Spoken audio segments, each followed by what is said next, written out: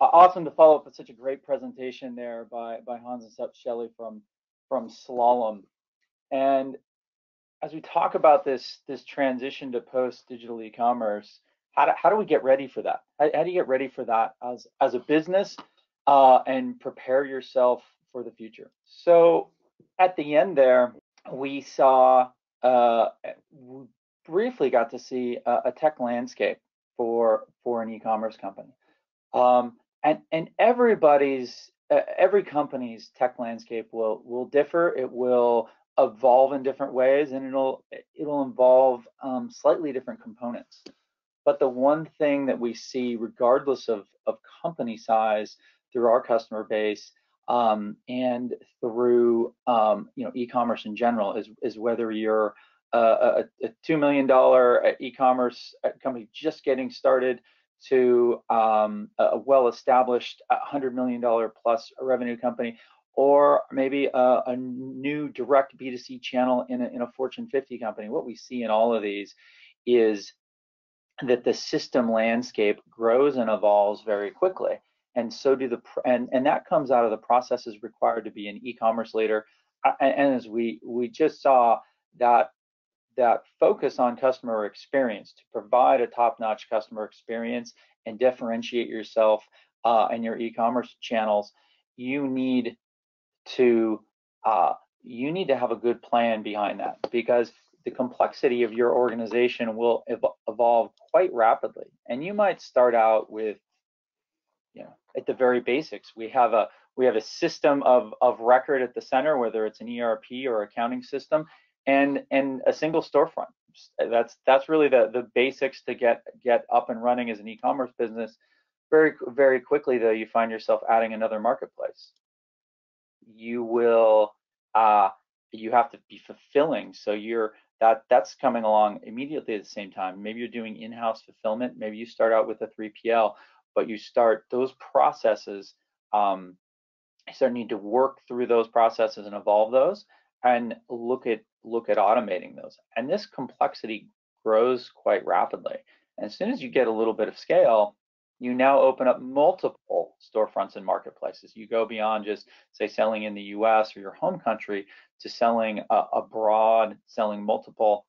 And as soon as that happens, you're adding additional and multiple fulfillment locations on top of that. And with all of this, we're adding tremendous complexity. There's these inflection points in this business that shift to multiple storefronts and marketplaces, that multiple fulfillment locations. These bring a dramatic change internally, and as a business, you need to keep pace with those, and not just keep pace with those, but be in front of those. And that requires a different type of thinking to provide an excellent and class-leading customer experience throughout that. Because if you don't, and you approach integration as an afterthought here, these things are you're going to be creating problems along the way. And the systems only get more complicated as you grow. You're adding in more. And when you look at this, and often as an organization grows like this, you're meeting and addressing need.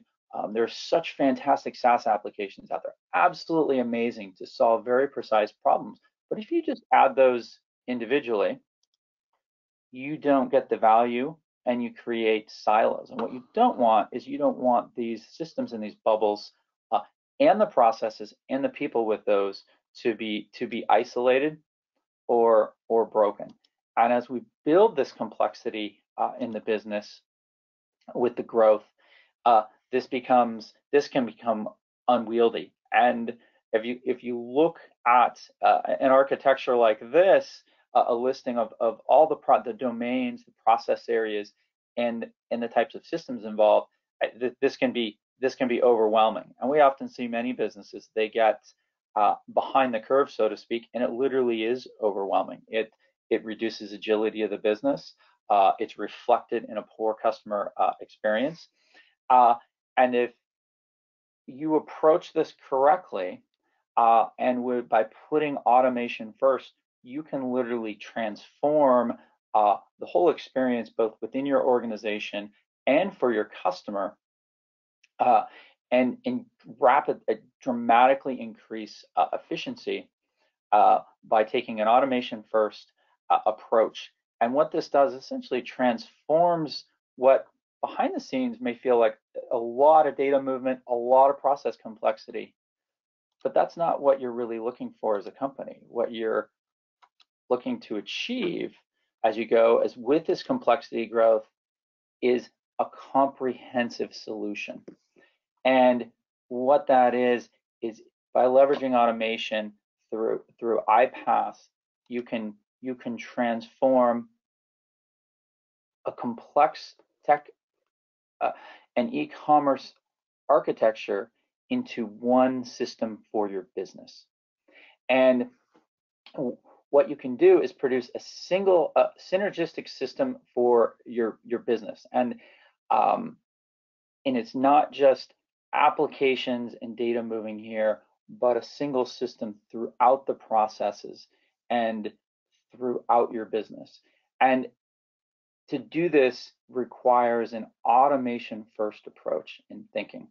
And I call this a synergistic system. And really, what is synergy? Well, it's the interaction or cooperation of two or more things to produce a combined effect that's greater than the sum of their separate effects. And that is exactly what you achieve when you take an automation first approach. What you do is you get the value. Any of these single systems, individuals, departments, people are much more valuable in a connected environment where data is flowing seamlessly, and it gives you this single one system feel, regardless of what department or where you're in, providing your employees and your teams access to the data and your customers that they need. So if we think about a couple different businesses, and really as a leader in a business, regardless of what level you're at, you have choices that you're faced every day. But a big one is what type of business do you want to be? And by taking if we take an approach where so often automation is an afterthought, we see problems in a business, there's pain points, you adopt a system because the department might say, hey, this looks like a great solution. We've used this before. We see our competitors using it. Let's leverage this system to solve a problem. And it really does in a lot of ways. But if you just drop that system in alone, you're not getting that value. And you're not getting the true value of it, because you're potentially solving somewhat of a problem, but you're also usually creating another. You're creating a silo. You're not creating that single system. And that sort of automation afterthought, just it ends up becoming a drag on the business, on the experience of everyone and for the customers. And this slows down and decreases the return on investment across the company. Conversely, that when you switch to an approach where you lead with automation, you look at that, you see the value of adding a system or a new process. You say, how can we automate that? How does it fit into the whole? And it's a subtle but very, very important shift. And when you do that, it's transformational.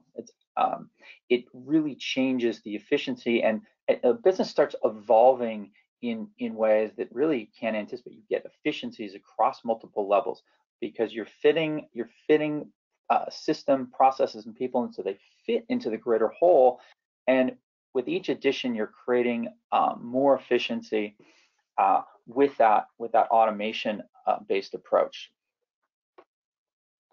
And one of the big things this does is when we think of some of those effects of accuracy across the board. You think about an e-commerce business and the effect of data inaccuracy. Just take huge one is inventory data. We talked about that use case earlier of that shift into multiple sales channels, multiple locations. If you have inaccuracy of that data, a lot of you probably know very painfully, as I do myself, what that can be like when customers don't receive their goods on time, you're selling, you're actually conducting sales online, but you don't have the inventory. You've now sold something, or maybe not at the location or on the timeline you expect, and now the cost overhead, it grows rapidly. The cost to service that customer and to keep them happy and keep them successful, whether you're expediting shipments, substituting goods, whatever it takes sometimes, let alone just the labor of that. That's a primary example of where you can really get hit by a different approach. So with that, let's move to a poll before we go to the next slide. Okay, let's go ahead and see the results. So where does everybody want to be in 12 months? Well, fortunately, it looks like the majority here want to move to automation first. That's excellent. Good to hear. You're all in the right spot.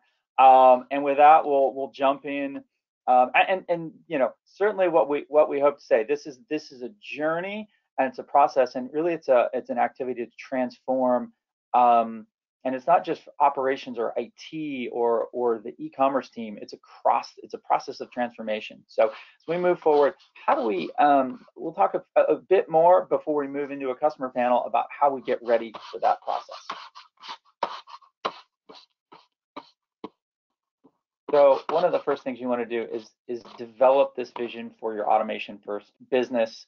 Get taking your people and your resources and enabling this automation first culture across all areas, not just one or two, but this is a cultural shift for the organizations. It's basically a paradigm shift. So and we often we think about automation around systems, but the foundation for that is processes, and processes are run by people, and everything you're doing with automation really would otherwise be done manually. But that's the clunky approach. So looking through, develop this vision for where you want to go, where you want to start within your organization, and where you want to head to. So some of the common challenges and objections we see with this are business process confusion. So by this, if you've ever been in one of those meetings where you get everyone together and you talk about a process of how something is done in your organization and how it's done currently, not the way you want it done in the future, but just where you're at right now. And you spend an hour or any period of time, it can be hours depending on, and there's 5, 6, 10 different opinions on how it's currently being done. This is one of the biggest barriers, and we often see this in organizations that grow and they're rapidly growing. Processes are changing and evolving, and there's different visions of this internally. And this is one of the biggest things that you'll need to overcome. But it's very, very possible. And sometimes you just have to take a step back. You have to start with a smaller group. You have to find a way to get that consensus, because if you aren't able to determine where you are on a given process and where you want to be, the automation, you can never automate successfully unless you have that process nailed down. Another area is so not only on the process alignment, but actually alignment on goals and objectives, how you want to approach things, where you're going, with what's most important within, at a departmental level, in maybe a go-to-market with your e-commerce channels. What are the things that you're strategizing on? Getting alignment on those is going to be really critical. It's going to help clarify and position you better as you move forward with these automation exercises. And a third point here is often high growth companies initiatives are outpacing. The business is changing and evolving so rapidly, often because you have fantastic opportunity. We certainly see a lot of companies saw that during COVID. A lot of new opportunities were created, but to capitalize on them, you had to move very, very fast. And a lack of systems, automation, resources don't have that foundation. If you didn't take automation first approach, often held back and you can't capitalize on those, or you move forward on those and maybe you get an increase in revenue and sales, but customer experience is now impacting. You've got fulfillment challenges. You've got any of these issues cropping up that then reduce the intended profitability of any of these endeavors. And one of the ways that we see to combat this, and that helps an organization become much more fluid in its automation approach and its integration techniques, is to move from kind of what we think of as legacy approaches, where in some cases it's centralized into IT. Well, that can be fantastic for certain processes that absolutely have to be 100% correct, but it doesn't work well to move as rapidly as you want to in changing areas of the business. Other organizations we see are decentralized, where the organizations are automating sometimes on their own, integrating in the departments, but there's no central coordination. So you have maybe mission critical integrations and automation being done by someone that doesn't have maybe the experience or the support and resources necessary. And that's where when you look at your automation approach and how to enable this in the organization, we see organizations most successful when they adopt a federated approach, and that's the combination of that centralized and decentralized. So you have central oversight for the mission critical, but you're empowering at a department level to build and automate on their own where it makes sense. And so I almost think of it as a center of excellence around automation and integration, and this spreads throughout the organization.